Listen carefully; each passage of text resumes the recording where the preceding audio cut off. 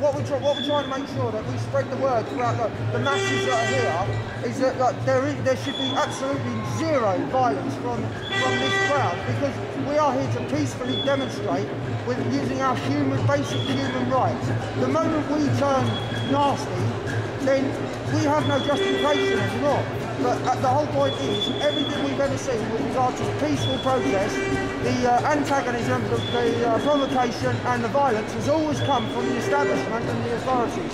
If we show that we are non-violent in every way, they really should leave us alone. Violence only begets violence. Even if we have to just sit down and be dragged away without fighting back, that's fair enough. But we should be allowed and permitted to occupy this part of London to show our disgust with the government, the corporates, the fat cat bankers and the elite.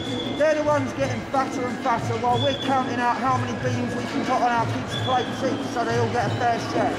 This is not going to change until the government sits up and takes notice. We're Legion and we are the people. Expect us.